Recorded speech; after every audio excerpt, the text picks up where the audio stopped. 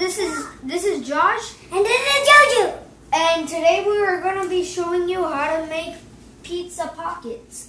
So first, you have to read the directions. It says to heat the oven, or preheat the oven on 425 degrees Fahrenheit. Ask your parents to do that. Don't do it yourself. So, and then what you got to do is, well, you got to buy the pizza dough. And you got to get any kind of spaghetti sauce and any kind of pepperoni. It's already flattened out, but you have to flatten it out, but you have to cut it out into cubes.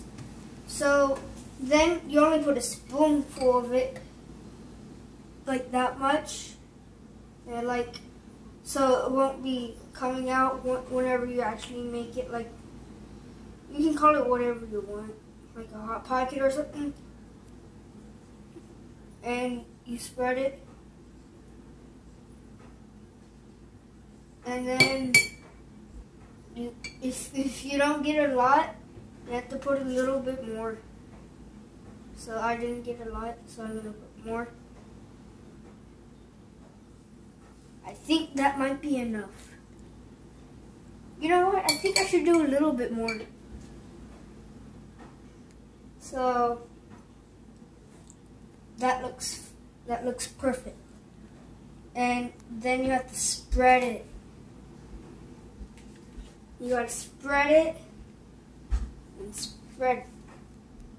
Spoon back in there. Then you can do then you do the pepperoni.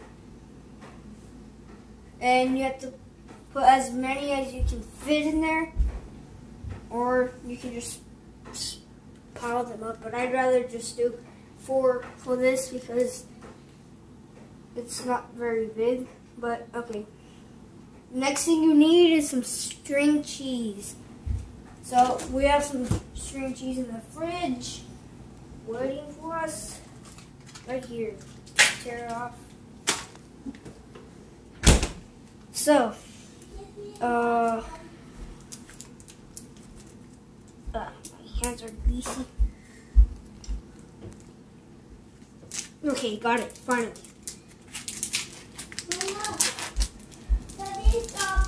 You're gonna wanna just put it in there. If it's too big, you can cut it in half. But we're just gonna do that. Fourth, or I think it's a 5th step.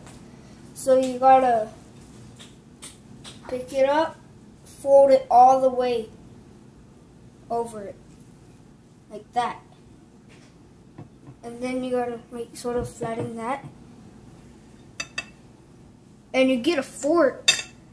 You get a fork and you flatten the edges.